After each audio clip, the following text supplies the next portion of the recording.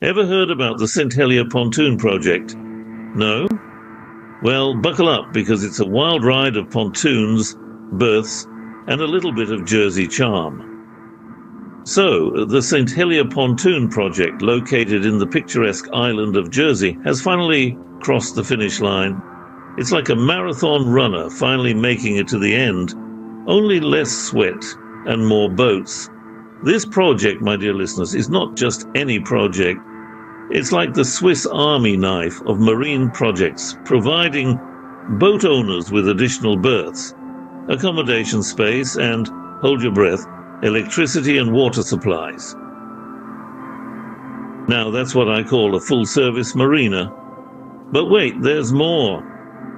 Ports of Jersey, the masterminds behind this project, are planning to install floating pods. Yes, you heard it right, floating pods. They're not alien spaceships, but they're almost as cool.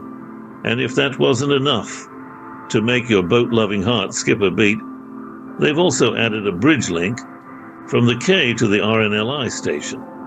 It's like a VIP backstage pass, but for boats. Of course, like any great endeavor, there were bumps along the way. Some rainy weather tried to rain on their parade, but they kept on sailing. Now, shifting gears a bit, let's talk about Elizabeth Harbour's West Berth.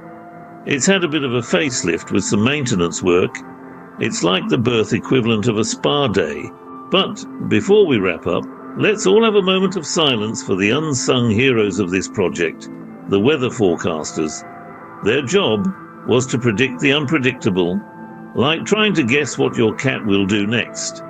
So, there you have it, folks. The St Helier Pontoon project, a tale of pontoons, perseverance, and a pinch of unpredictability. It's not just a project, it's an adventure on the high seas. And remember, in the world of marine projects, it's not about the destination, it's about the journey and the floating pods. Until next time, keep your sails high and your anchors steady. If you like watching my videos in the English language, please like and subscribe, as it really does help the channel. Thank you. Peace out.